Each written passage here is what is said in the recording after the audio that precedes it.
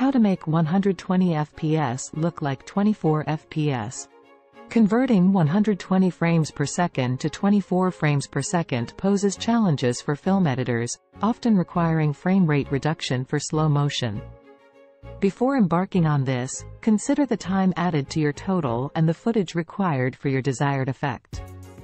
Filming for slow motion. Using 120 FPS is popular for slow motion capture. You could film at 60 or 120 FPS in 4K, then slow it down. The desired slow motion footage will guide your filming duration at 120 FPS for the 24 FPS outcome.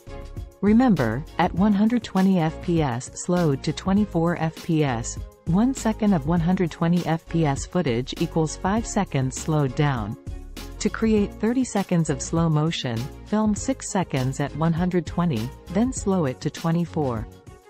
Using Premiere Pro.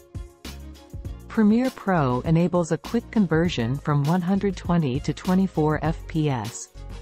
Import your 120 FPS video and select them in your project window. Choose Clip, Modify, Interpret Footage, then Frame Rate. Select Assume this frame is and adjust to 24 FPS setting. Following these steps, you'll have your 120 FPS footage looking like 24. Clips created will be in beautiful slow-mo. Remember to remove the associated audio. Slowed down audio doesn't match your visual clips and sounds off. Learning how to make 120 FPS look like 24 is useful. Filmmakers use this slow-mo effect frequently in post-production. Be cautious, slowing FPS below 40% of the original might result in a choppy appearance. Experiment with different frame rates for ideal results. Experience the magic of expertly crafted videos with Beverly Boy Productions. Join us to learn more about film.